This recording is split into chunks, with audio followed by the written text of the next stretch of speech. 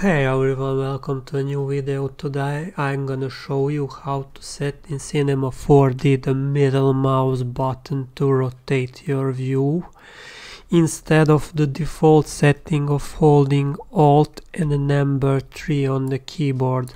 So actually you can hold down the middle mouse button only and you can rotate it.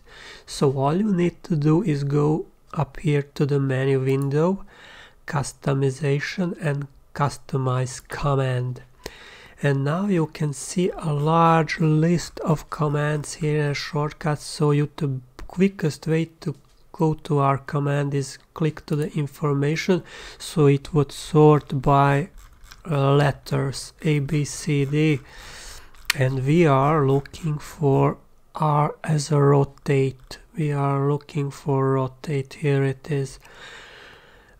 Rotate camera hotkey. So you click on it and you go to this little section here below shortcut. I already said it for me. For you it will be Alt and number 3.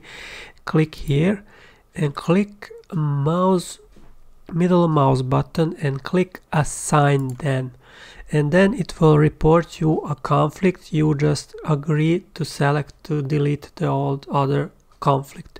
The other conflict is actually to change this viewport view, and I don't use a keyboard shortcut for it. I just click on this icon here. So the viewport that I want to see, actually I just click on this. I don't use a keyboard for it.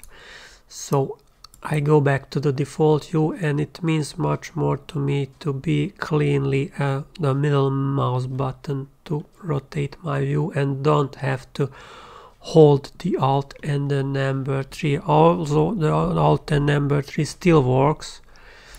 It didn't disable it. The only thing is disabled is the middle mouse button is not the change viewport anymore. You have to click it with the left mouse button.